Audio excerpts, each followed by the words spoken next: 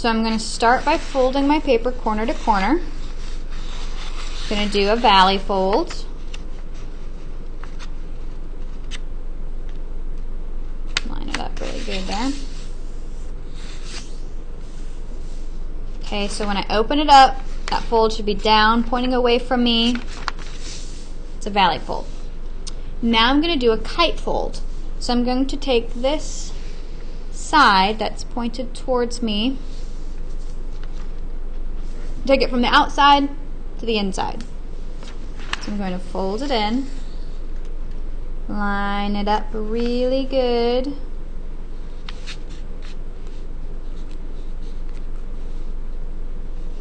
That point, fold it. Then I'm going to do the same thing with the adjacent side. The other side that points towards me, I'm going to take from the outside to the inside.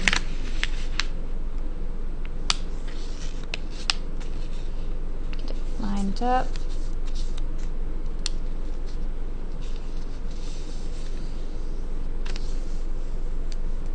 Really good. There we go.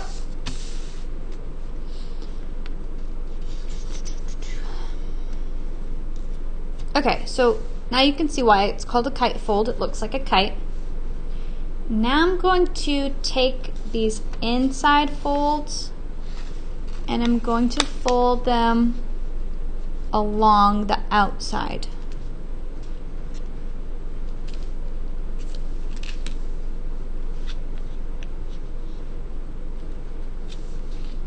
Okay, I'm going to start the top here, but I want to be really sure that my peak lines up down here before I crease it all. I'm going to do the same thing on this side. I'm going to fold it back out.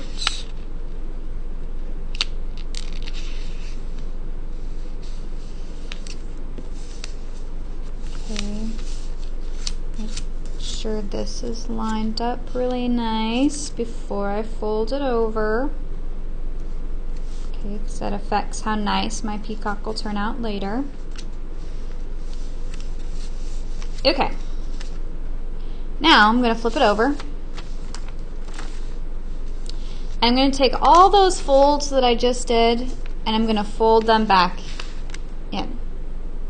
Okay, so I'm doing another kite fold. This outside edge is going to go to this inside, but I'm going to bring all those other folds over with it. So it's going to kind of look like I'm making a fan. Again, I've got to make sure all these pieces down here are going to line up really nice. Them folded really good. Taking my time. Sometimes fast folds become messy folds. And messy folds make messy origami.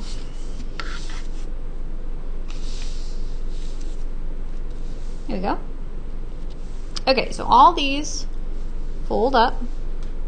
I'm going to flip my paper back over. I'm going to fold the long skinny end up to meet my tip. Fold it over here. I'm going to do a zigzag fold, so I'm going to zag it back down, but I'm keeping just a little bit of paper there, kind of about the width of my thumb. If you're using smaller than a 9x9 sheet of paper, you know it's not going to be quite that big, but a good piece.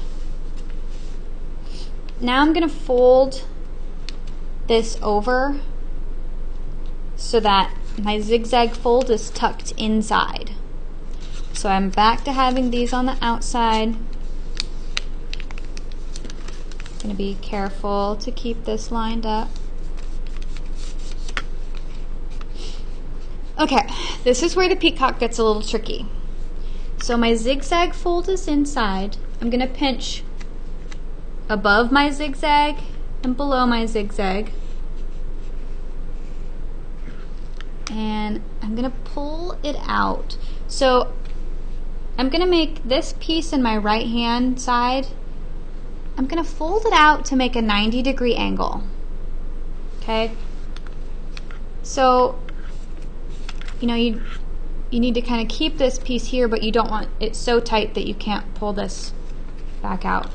So you want it to be at a 90-degree angle.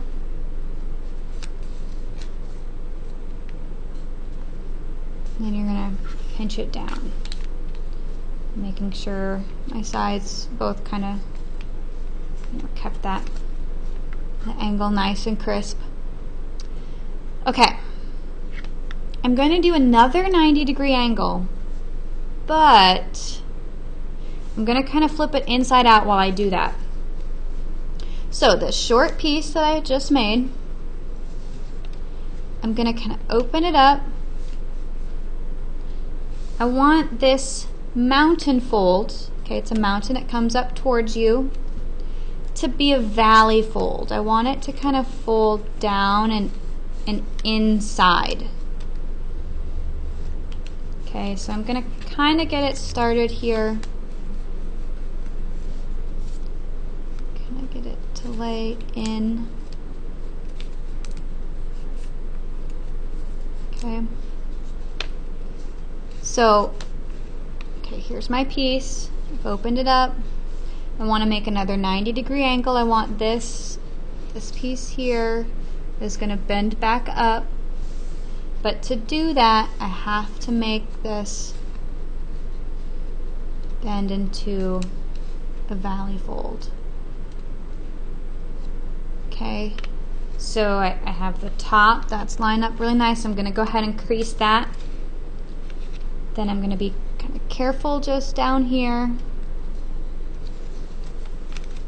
Be sure that I get it lined up really good before I make those folds.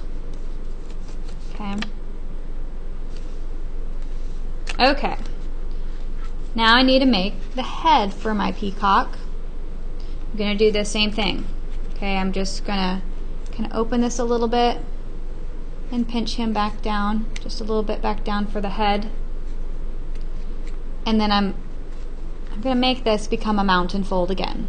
I'm going to fold it back over. Then kind of pull his head out to the angle I want it to be at. Okay. Then all you have to do is kind of pull out your feathers.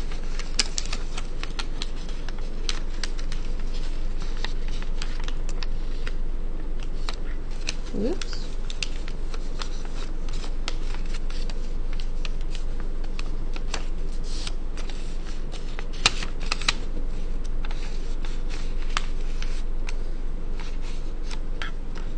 And there you have a peacock.